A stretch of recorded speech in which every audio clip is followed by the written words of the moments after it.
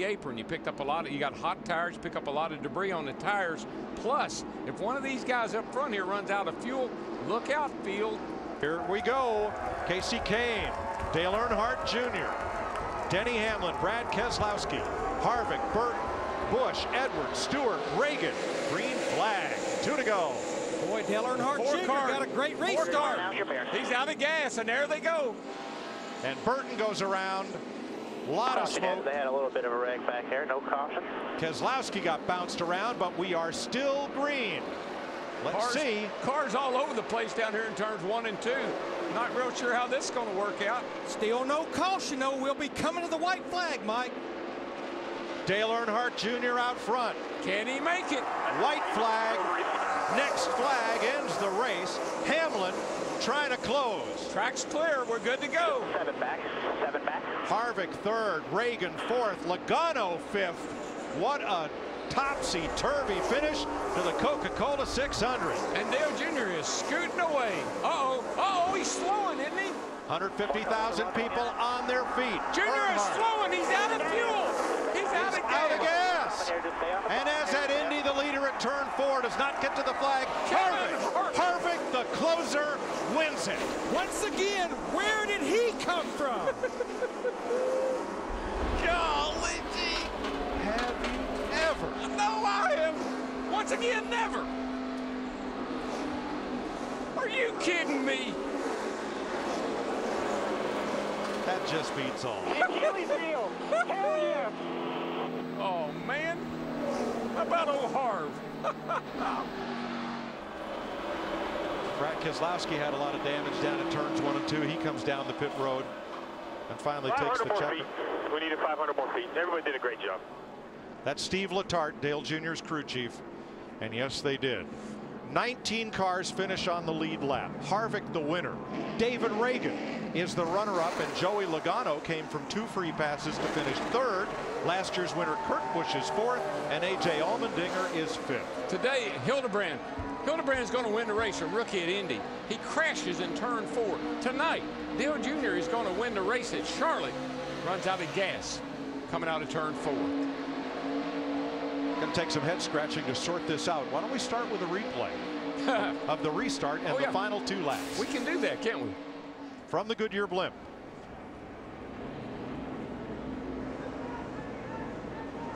Kane and Earnhardt. You saw Casey, he spun the tires a little bit, and that gave Dale Jr. a great opportunity. And here comes Keselowski. He rams into the back of Kane because he's out of fuel. Around goes Burton. 2 guys who made the best moves there were Reagan and Logano. They shot through it all. Now, you know what I really like is NASCAR didn't, I mean, they could have thrown a caution right there. Right. But the track was clear when the leaders get back. Watch how the 6 and the 20 get through this. Reagan way up to the outside. Logano up to the outside, down to the inside. Here we go, boys. David Reagan just threaded the needle with that 6, stood in the throttle. And Joey Logano followed him all the way through to 2nd and 3rd. And at this point, Dale Jr. has got a huge lead. And when I looked over, I thought, oh, he can't be. He's slowing down. No, he can't be. But he was. And Harvick sweeps around the outside. Harvick, Reagan, Logano beat him to the stripe. Because Denny Hamlin in the 11 was running 2nd. He was running out of fuel. Oh, man. Stevie Letarte. Damn, he's going. You know, they did everything they could. And Junior drove his best race of the year. Came up quarter of a gallon short, pint of gas short. Delana Harvick, tears of joy. Agony and defeat. And Dale Jr. pushes his car to the garage.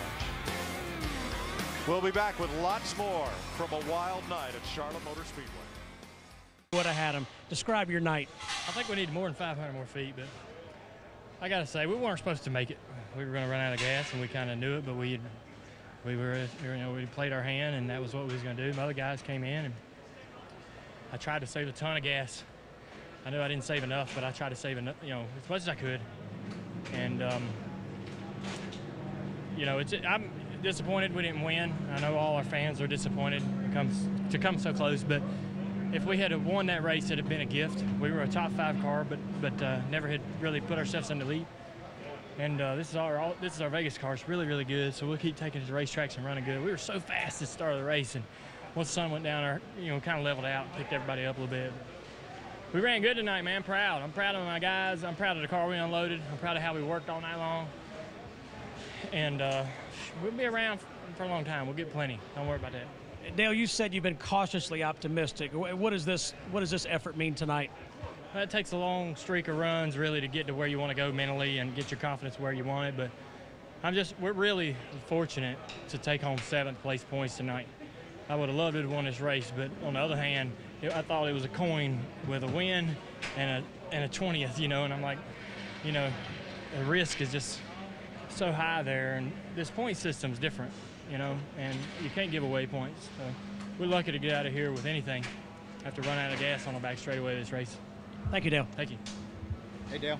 We're live to the screen here. Denny Hamlin thanking his crew members. I know when you start 4th, you don't want to finish 10th, but when you were sitting there on pit road, your crew changing out your carburetor, at that moment, would you have ever dreamed you would have finished top 10?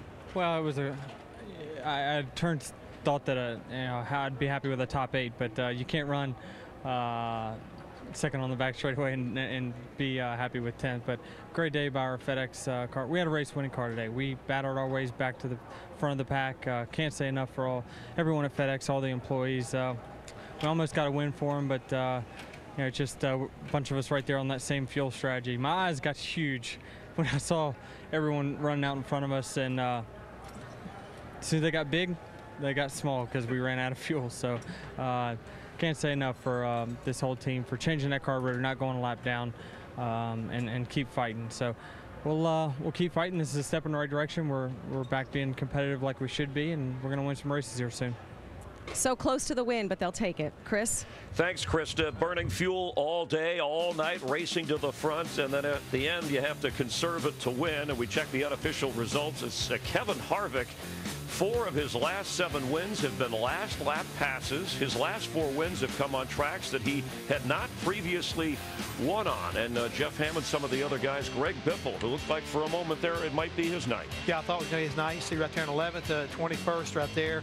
Ricky, on 21 car, Ricky Stenhouse Jr. But how about Carl Evers, our point leader? He winds up way back there in 16th. But, it was a tough night for a lot of guys. Casey Kane, Jeff 22nd. Burke, he had a shot right there at the end. He got caught up in that melee.